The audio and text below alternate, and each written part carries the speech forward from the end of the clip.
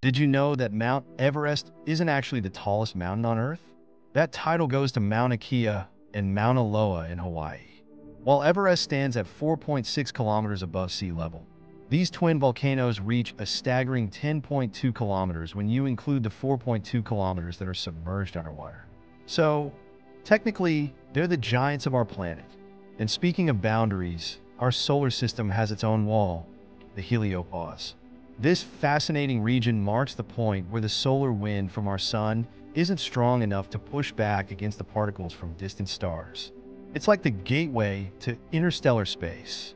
Now, let's dive into the ocean for a moment. Octopuses are often thought to have tentacles, but that's a common misconception.